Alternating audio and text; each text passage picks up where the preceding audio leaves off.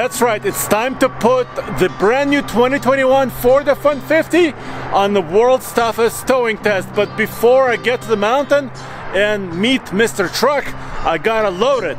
Let's do it. We're not gonna take it easy on this Ford. This says the hybrid, it can tow a lot, so I'm trying to set the weight just right. Next up, after loading, it's getting a weight on it. And tomorrow morning, get to the truck stop, weigh this rig, and then finally meeting Mr. Truck for the test itself.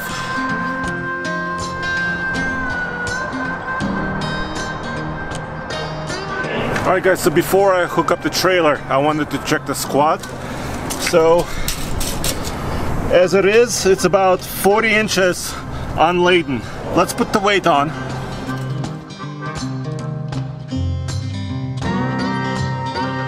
One thing that I don't like about this F-150 is that the chain hoops are way underneath the truck. So I have to really stretch, just barely. Okay, so without the weight distribution bars, let's measure 37 3/4. Let's double check. That's about 38. So actually, just about 2 inches of squat, which is for a half-ton truck like this, is actually reasonable. Hey guys, with the holidays right around the corner, I bet you're looking for a really good gift. Well, I have one for you, and that is, boom, the Ike Gauntlet shirt. That's right. And if you go to the link below, you can get 3 for the price of 2 by using the special code free TFL. That's right, and I'm not the only one who's wearing one. Bye-bye. Oh, that's right. Nice shirts, right? Happy holidays. We're pushing the Ford near its limit. So what does this tell us? Well, gross combined weight with me, the truck, and the trailer is 15,480 pounds.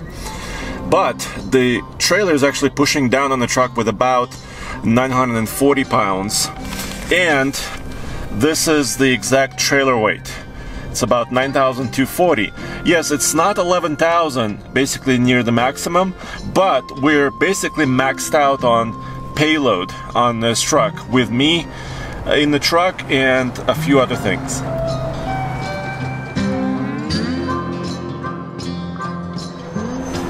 Bullseye, we meet again up in the high country where it's snowing.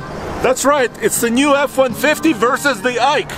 Well, what's this Silverado Chevy doing here, this trail boss? Well, Ford is kind of changing the game. This is a hybrid powertrain, so I thought we would run the Ford F-150 on the Ike, but also use the Chevy as a benchmark because the Chevy is more of a standard truck.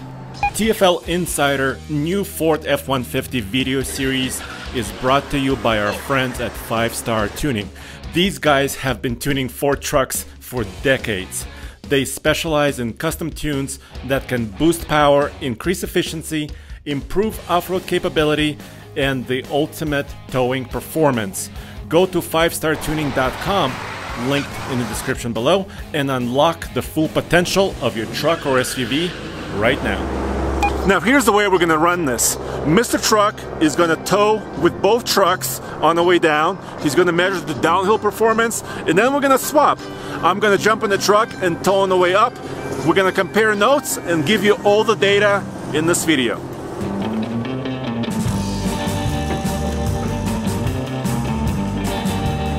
On the Chevy, the chain hoops are much easier to reach. I like that.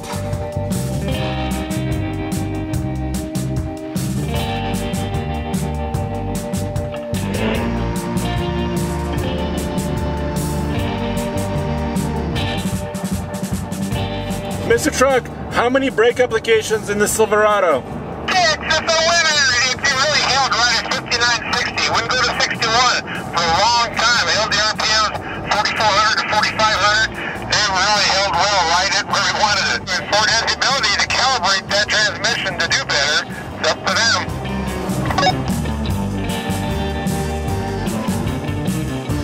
Well, cool. This is our 2020 Trail Boss Silverado. And Andre, what kind of rear end does this have? Well, this has a 323 actually.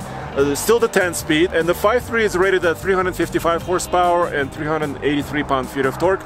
We're just taking this truck as kind of a benchmark because this is really common, and seeing what the hybrid does.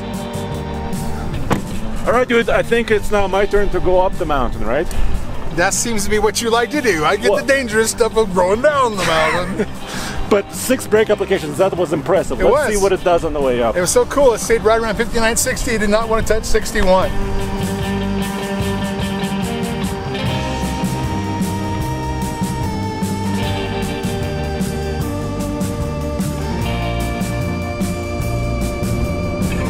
I also set the cruise control system in the Silverado, but it's not quite enough. I had to put my foot down. It was slowing down just a hair, and now my foot is buried into the floor. And I'm at about 4,500 RPM and trying to maintain speed like this.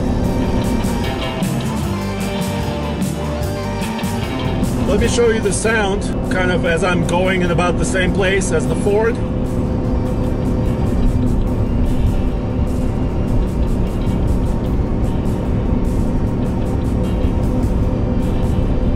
That's not bad, about 68 decibels. That's still really good.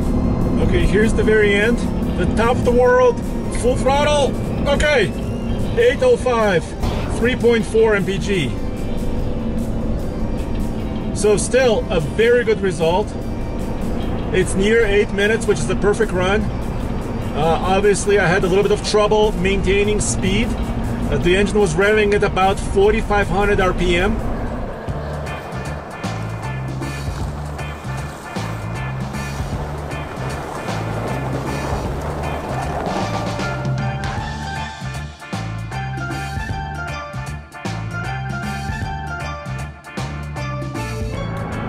All right, Mr. Truck, kick off the downhill portion of the test. Okay, we're in the tunnel. It's a little loud. Hope you can hear me. It's also strange doing this without Andre next to me, telling me what to do all the time. But so let's see how this comes out. We'll pop out of the tunnel at 50 miles an hour, and then if it gets up to like 61, I'll hit the brakes. We'll count the brake applications. We're in tow haul mode. This 10-speed, we'll see what it does.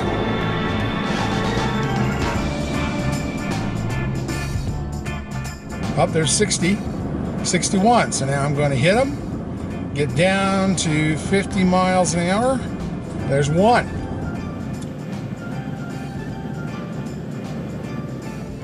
So, Mr. Truck, what kind of magic do they have under the hood of the Ford here? Well, I know it's a 3.5 twin turbo, one of my favorite engines, but this is like a hybrid, so it's got all kinds of power. It's 430 horsepower, 570 pound-feet of torque. It's unbelievable. Well, yeah, and it's also, obviously, that includes the electric motor. The electric motor is sandwiched right between the engine and the 10-speed, and it has a 373 rear differential ratio, which means it should be a kind of a tow monster. That's true. I know if you get it set right, it's 12 grand. This isn't quite not that high because it's a loaded, limited. These two are very different trucks. We have a fully optioned F-150 Limited high-end model. We have an off-road truck, the Silverado Trail Boss. They have similar payload capacities, about 1,500 pounds in the Trail Boss and 1,350 in the F-150. The Trail Boss is rated to tow up to 9,500 pounds. The F-150 Hybrid, the way you see here, is configured to about 11,000 pounds of max towing. Actually, I was a bit wrong. The Chevrolet has a payload of 1,685 pounds, and this truck weighs about 5,400 pounds, so it's a lot lighter curb weight than that F-150 Hybrid. Is the transmission helping you at all? No, there's 7 brake applications. I mean, I'm running around 4,000 RPM, which surprises me a little bit because I should have some better grade braking there, and I dropped down to 3,400 RPM. Okay, this is a Cimarron 4-horse from Transwest Truck Trailer RV. You'll see their link below in the description. And we've got it loaded up, so our gross now is 9,200 pounds. And up front, you see the cement bags. That's part of how we get our exact weight. We used to use cinder blocks, now we're using cement bags. And then this North Star Cimarron 4-horse. In the back, we've got a water tote, and we've got some water barrels, 3 water barrels. That's what it took, and they're a little froze. They're not froze solid. In the winter, it's not easy to do this.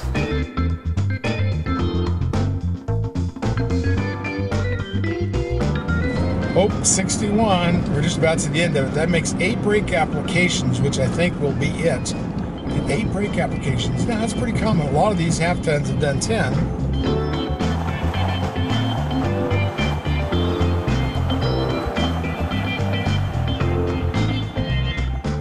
Oh, I love the beautiful interior of this limited F-150. Gorgeous seats. And the front seats lay down. I can take a nap. I got a folding console for I can put supper on. I can gaze at the stars of the mountains through my giant moonroof. There's a name for this thing. And it's got a vibrating seat. I'm in heaven. I'm in heaven. Yeah, this truck has better seats than my house. Here's how you control the massaging function that Mr. Truck is talking about. So you go to either passenger or driver, click massage, and relax recovery is my favorite. So Mr. Truck, how many brake applications did you get? 8, which is kind of average. I mean, you had a lot of half tons that have done this in 10. So 8's good. It's not great, but it's good. But it was charging batteries. You know, we're going downhill, so you can tell that it was charging. But you know, I didn't feel like, you know, when grade shifting really kicks in, you feel it. I didn't really feel it anywhere. Interesting. It might have showed up in the torque converter, but then maybe that transferred to charging batteries. I don't know. All right, well, get out. Let me drive. No, it's my truck. Get out. I want to go up. Ford is changing the pickup truck game a bit because what we have right here is a full hybrid. That means under light loads, this truck is able to actually move itself with no gas power whatsoever, but for very limited distances, right? Here on my trip meter, you can see over the last 542 miles, went about 45 miles on electricity alone. And that's like coasting, going downhill, maybe going around the parking lot. Of course, right now, I'm gonna reset the trip meter and I'm gonna hammer down. This truck is so fast. It's okay. I'm at 60, and actually, I might just set my cruise control system.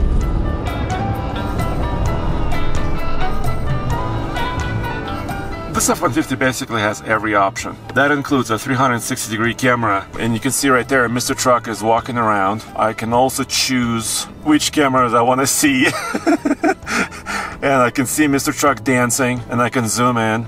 This truck is also equipped with a Trailer Pro Backup Assist feature. You still have to have a sticker to actually use this feature and set it up accordingly. Then, of course, in the towing section, you can actually define a trailer, including its length. It will remember the gain settings on the trailer brake controller, and also remembering all of the things that are important for towing. You can monitor the hybrid system in a couple of ways. There's a power flow screen in the center on this 12-inch display. They moved up the brake controller so it's a little bit higher, which is actually easy to reach. Nice. And of course, you could also select your driving modes, and we'll be using tow haul mode here. The frame is mostly the same on this new truck, but the suspension and the width of the truck are a little different. Ford says they increased the width, or the track width, just by about, maybe half an inch to an inch. The wheelbases are the same. This is a crew cab short bed, and the suspension is actually well set up. Even with these 22s, I still, with almost a full load, I still have a little bit of suspension travel left over in the back, and it's pretty comfy, very stable. Really, Ford threw everything, every piece of technology at this truck, even adaptive cruise, lane keep assist. The only thing they didn't throw at this truck is actually air suspension.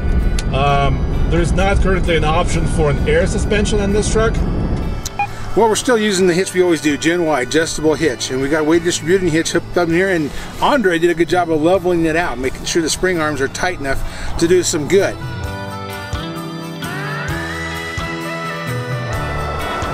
Cool, look at that. It folds in, which you need at Walmart. And these are decent mirrors. I mean, our trailer's like 7.5 feet wide, but I can still see them good with this factory mirror. Let me show you the sound level inside this truck.